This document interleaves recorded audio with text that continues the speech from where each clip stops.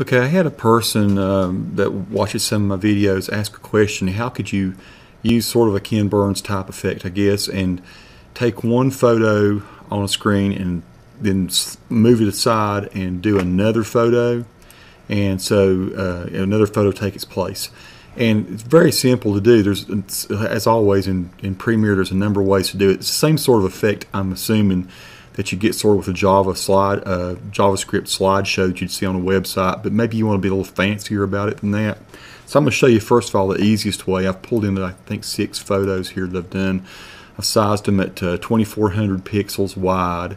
We know that HD is 1920 wide, so it's a little bigger than HD. So we could create some zooming effects and all here. So I brought in these 6 photos. And let's say that first of all, I want them to, maybe I want these photos to come on the screen and grow a bit, and then one photo take the place of another one and it grow as well. Now this would work for video as well if you want to bring in clips of video and you want them to zoom in, or you want them to zoom away or whatever like that. So first thing I'm going to do, I'm going to click on the first video. I'm going to do motion up here at the top, see? I'm going to twirl this little arrow down. I've got position and scale. I'm going to click on the little clock here for both of them where it says toggle animation, the little stopwatch thing there and there. And that's created a keyframe that says this is how big at this point in time this photo is going to be. Well, I don't want it to be 100%. I want it to be maybe 80%. So I'm going to type in 80 in this little hole right here. And so now that's at 80% of its full size photo. Now I'm going to advance over here to the very last frame of this. I went past it just a little bit. I'm going to back up by I'm hitting my arrow left key. And there's the last frame, you see, of that image. So now I want it to be 100%. So I'm going to go back up here. I'm going to click 100. So now what I've got is I've got the Ken Burns effect on a photo. It's zooming in. And just for the sake, I could make the next photo zoom out or whatever. I'm just for the sake of doing something fast, a fast little tutorial. I'm going to twirl back up. You don't have to twirl it back up, but I like to. I'm going to twirl the little arrow right here back up. So I'm going to click on the little arrow so that it flips back up. I'm going to click on motion. Now I see I'm clicked on this piece of video, right? So what I'm doing, I'm grabbing the motion effect from this piece of video. I'm going to apply it to these other ones. So I'm going to click on this here. And you see it's got the orange around it so that we know we got this activated. I'm going to do a Control-C for copy. Now I'm going to click on this piece of video. I'm going to click in the box here, anywhere in the box, and hit paste. Now this one should do the same thing. See, these photos are doing nothing, but I'm going to apply motion to all of them. So I'm going to click on the butterfly image that I've got here. Same thing, click in here and Control-V or paste. Click here, Control-V to paste. Here, you can either click in here and do a right click and paste, or you can do your Control-V and last image and paste. So now I've got 5 or 6 pictures with the Ken Burns effect on it. Now they're all doing the very same thing because I copied and pasted the same motion. You might want to pan out, you might want to go left, right. That's totally up to you, however you want to do it. But now if you want the pictures one to supplant the other one, to slide the other one away, the thing I would do is I go over here to your effects on this side, and here there's a good little thing called push, P-U-S-H. I'm going to type in P-U-S-H, and now I've got push. I'm going to put push. I'm going to drag the push on in between each of these, and let's watch what happens. So I'm just dragging push and applying it to each one, to the little area in between. Just drag it over the area in between each of these. And now what happens, you come to the end of your grow, and that one pushes that one out. Cool, huh? There you go. Just like in a JavaScript, one little JavaScript slideshow type things, only you can actually do a whole lot more things with this, and you can do it with video, not just photos. Oh, but Tony, I'd rather it not push off to the right. I'd rather it push to the left. See, I want the picture to go out this way rather than this way. Well, that's kind of cool too. All you got to do is click on your transition, like the push here, right? And it'll bring up stuff here where you can change lots of different things with the push, the speed of it and all that. But the kind of cool thing is right here, it says reverse. So you can click that. Now that push is going to go the opposite direction. Watch it. Now it pushes this way. So if I want that to happen with each one of these, I click on those and I would hit reverse on each one of those. So let's just do that right quick just for the heck of it. I kind of like it reversing that way too. So reverse, and reverse. So now let's watch what we got. I should have made these shorter so it wouldn't be such a long tutorial, but now we got everything. Let's scrub through it real fast. We got everything going off to the left. Now I'm going to do a Control-Alt and delete this for a second. Let's bring all these pictures back in again. I didn't have to do that, but I'm just clearing everything out. Let's say we want something a little fancier to happen here, right? Let's say we want this picture to come in small and grow and go to the center of the screen and then move off the screen and another picture come in and take its place without it just pushing it out, right? I'll show you what I'm going to try to do over here. I've done this already on another sequence. I'm going to click on my other sequence that I have, and I've done this kind of thing. So watch what happens. So the picture comes in, it grows, it gets small, it goes out. Another picture comes in, it grows, it gets small, and it goes out. Little fancier type thing. Now you could put rotation on this. You could have it rotate in and out. Once again, you can do this with video. I haven't done the best job in the world lining this up, but this is the kind of effect. It's a little fancier thing. You don't just do this with push. This is another one where you're going to use kind of advanced motion type thing. So I'll show you how I pulled this off. Go back to sequence 2 where I got this. And we're going to click on this again. Once again, we're going to go to motion up here. Click down. Let's put a position keyframe on your little toggle animation stopwatch and scale. And let's say that we want this I don't know, this photo to start at 40%. So I'm going to go 40, and there it's small. Maybe we go smaller than that. Let's say 30%.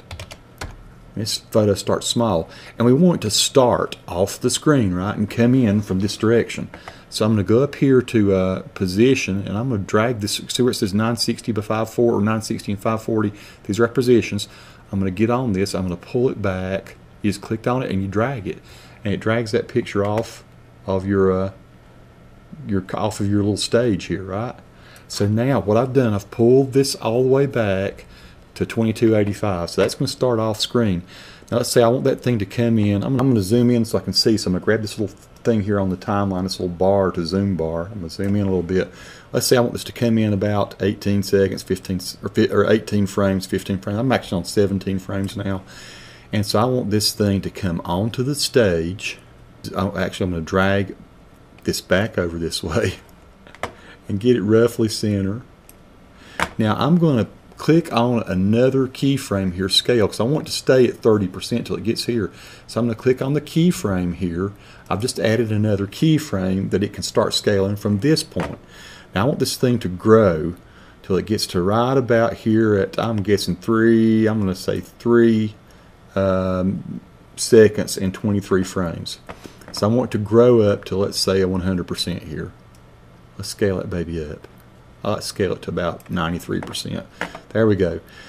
Okay, so now I've got it up to the 93%, and I want to shrink back down again. So I'm going to advance forward a little bit more, and I'm going to shrink it back down to this time about, I'm going to say about 47%, and I want it to be leaving the stage at this point.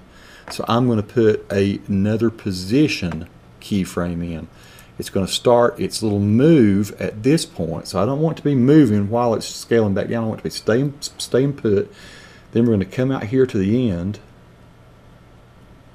and we're going to make the last frame of this thing off the board again. So I'm going to go back here to this, then where the 971 is here, the position. I'm going to go back off to the left.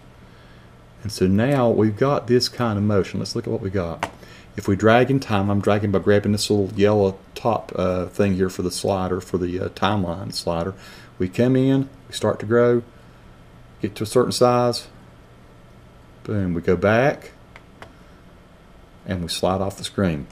Now once again, I'm going to make this sort of manually push off the screen, so I'm already clicked on this. I'm once again going to twirl my motion back just because it's a little cleaner this way for me. It helps me visually to know what I'm doing. I'm going to click on motion. I'm going to do a Control C. I'm going to go to this other one here, click on it, paste. Click on this one, paste. This one, paste. This one, paste. This one, paste. All right, now this is not exactly what I have on the other one. Why? Because they're coming in, one's going out, and I'm having actually a blank space here. I kind of want one to come in while the other one's still on the stage. So what I've got video 1, video 2, video 3.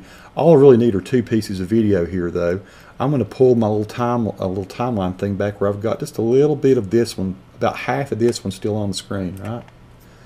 So now I'm going to pull this one here up above it and slide it over to that. So now watch what happens. While this one's leaving the screen, the other one's coming on, right? You're just changing how they move in time. I'm going to do this one where this one's about halfway. I'm going to pull this one underneath it. And here we got, now they got the butterfly coming in while that one's going out.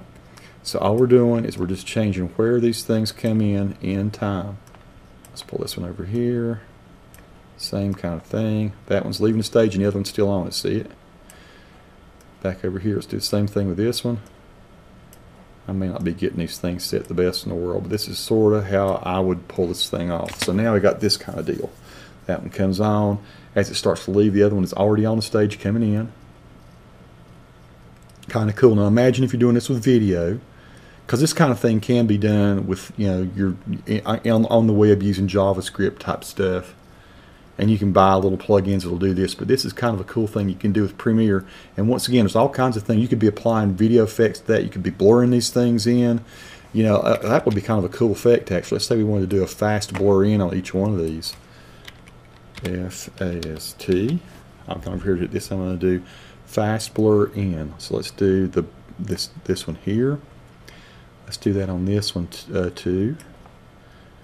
Fast blur in here. Fast blur in here. Fast blur in here. And I don't know how fast these blurs do come in. But let's check this out. So now I got this coming. This goes in. It comes in out of focus. It comes into focus. This one comes out. It goes in. Kind of nice. So yeah, those are the kinds of things that are a little harder to do, moving photos around, and easier to do in Premiere where you got just all kinds of possibilities here. So hope that helps. I hope this tutorial is helpful to someone. Subscribe if you like, and hey, throw me a suggestion sometimes if there's something you're struggling with and you want to know how to pull it off. Maybe I can be of some assistance and, you know, go out there and do some good in the world of YouTube.